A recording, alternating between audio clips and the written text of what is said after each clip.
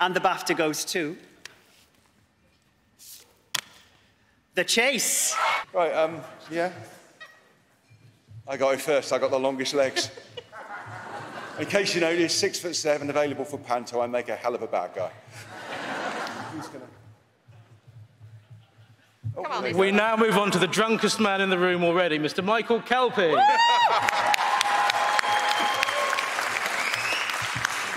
I'm not drunk enough. You know, everybody comes up to these awards and say they didn't expect it. We really didn't expect this. So much so that Brad's not even here tonight. He's off watching the football. I've got the countdown already, by the way. I'm not to refer to it. I stand here accepting this award. We're very, very proud to receive a BAFTA for a show that we've been plugging away for 13 years. I'm part of an amazing team who are top of their game, and we are honoured to receive this. Very, very surprised. And I know it's Sunday, but we're going to get very, very drunk. Thank you.